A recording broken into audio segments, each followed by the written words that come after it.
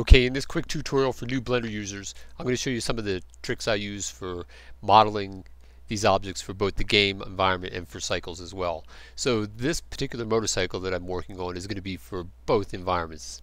And so in the game environment, I want it to be very few polygons. However, if you look at this object here, this thing is loaded with faces. Let me see if I go into edit mode here.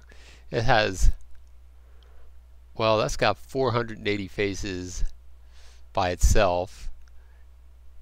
That has, no, can it really be part of that thing? 6,432 faces? It could be with everything that's in there as far as all the objects in that model here. Let's see. Yeah, it's that 6,432. So that's really overkill in a lot of ways. But what I found is when you're working in the game environment, for certain things you can put way off in the distance like this, right? And it can look like a pretty good representation of a motorcycle, even way over there. And one of the reasons is, you know, I mean, there's hardly anything in there. They're missing the middle part of the thing. There's no frame on the motorcycle. You know, a lot of the parts are missing, yet from a distance it's a reasonable representation.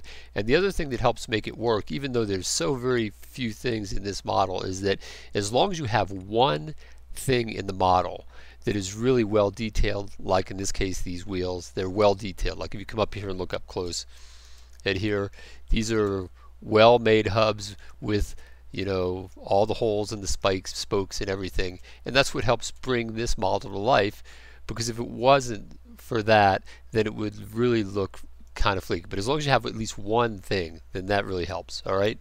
The other thing is, take a look at this object here, the gas tank. So if I go into edit mode, so these are fairly well formed surfaces, nice edge loops I can get, except down here on this back edge like this. No, there's still, no, I still have those in there. Yeah, what am I thinking here? Let me see, let's get them. Yeah, it's still, my edge loops are still in good shape here. But in this case, what could be improved here is by using subdivision surface on the modifiers. So I'll come over here and I'll use subdivision, and you'll see that smooths it out pretty good. Here's what it looks like without any subdivision applied. And then I actually kind of like this kind of look anyway, but if I was going to use it in cycles rendering, I wouldn't want that. But you can see 1, 2, and there, by the time I get there, that's quite a nice level of smoothing, but it also cranks up the number of faces significantly. But that can really improve the situation.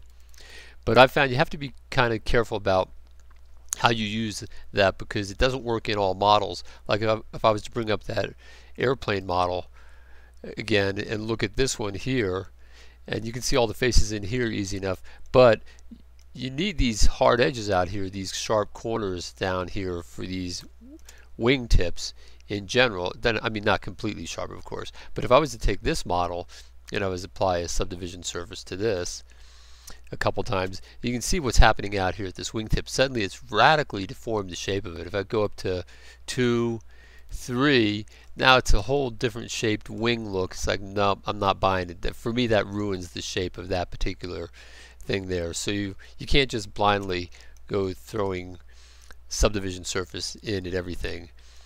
But it is really good for a lot of things as well. All right, well, that was it. Just wanted to point out those few points, and I'll see you in the next lesson.